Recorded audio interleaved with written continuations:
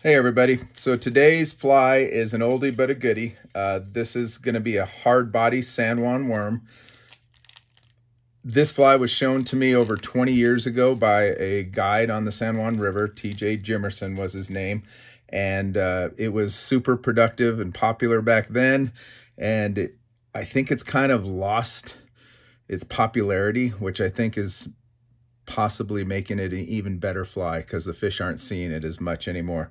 Anyway, I've tied hundreds of dozens of these over the years, and it continues to be a really good fly. It's super simple, but the devil's in the details. You got to do some things correctly to make this the best it can be. So it only uses 3 materials. It used to be tied on an old English bait hook, a mustad. I think it was a 3716. I use the owner mosquito hook in red in a size 6. I think it's just a little kinder to the fish than that old mosquito, that old English bait hook from Mustad.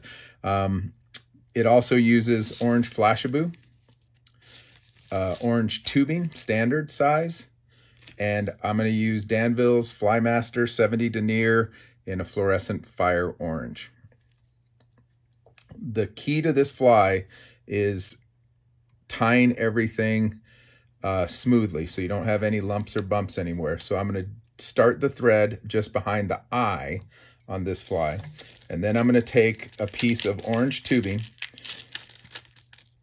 and I'm going to tie that in behind the eye, and I'm going to stretch it super thin. So here I am catching the orange tubing right behind the eye, and then I'm going to really pull on this as I wrap back. So you got to make sure your hook is locked in that vise nice and tight, because you want to stretch this tubing as tight as you can as you wrap all the way back and down. That using the curve of that hook is super important. That gives the fly its kind of worm-like appearance as it tumbles through the water.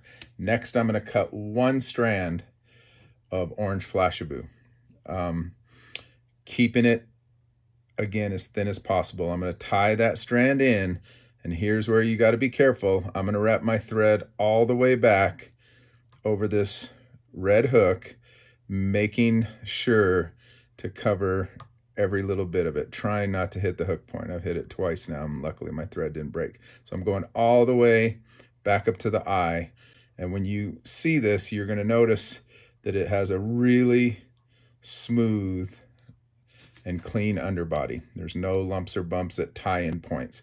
Next, I'm going to take the Flashabou, 1 strand, and without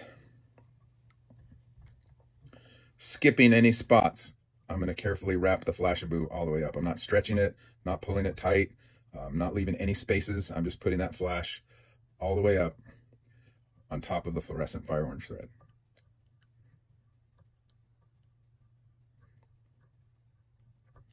Takes a little bit of time, but doing it right is important.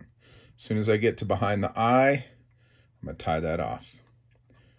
Not more than 3 wraps of thread to tie it off. Last part, this is important.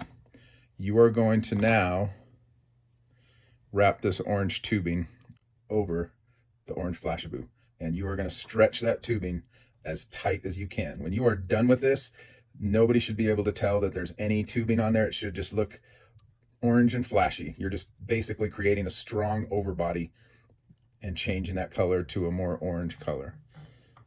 Tie it off. This part's a little tough because you're still stretching this to keep it nice and thin, and you're passing your thread over about 5 or 6 times.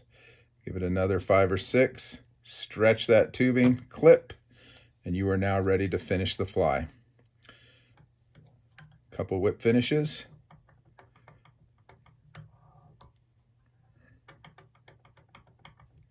And that is it. The sparkle worm, hard body San Juan worm. Super effective. Good luck. Hope it catches you a lot of fish, and keep tying.